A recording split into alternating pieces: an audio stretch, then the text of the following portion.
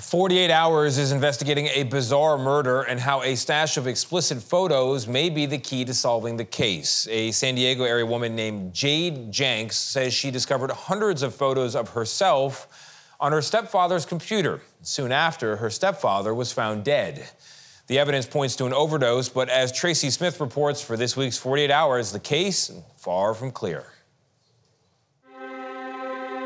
It was New Year's Day 2021 when a strange call came into the San Diego Sheriff's Department. Last night, a friend of mine asked me to come over. She said that she had possibly killed her stepdad. The accused woman was Jade Janks, an interior decorator. She lived next door to the alleged victim, Tom Merriman, her stepfather.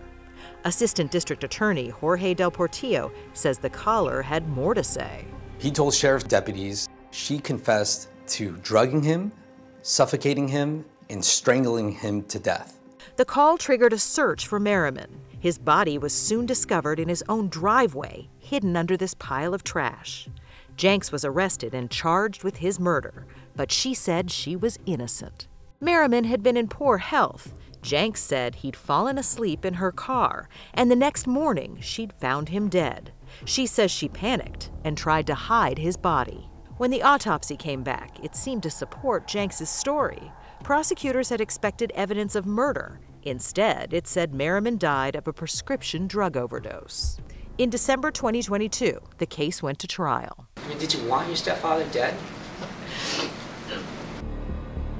It turns out that just 10 days before Merriman's death, Janks had discovered hundreds of her private, explicit photos on his computer.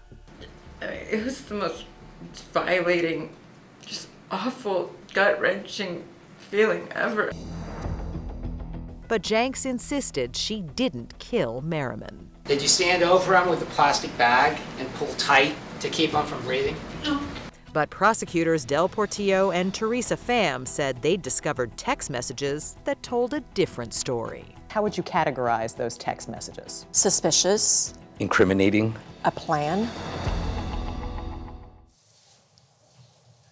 You can see Tracy Smith's full report, Jade Janks and the Secret Photos, tomorrow night at 10, 9 Central here on CBS and on Paramount+.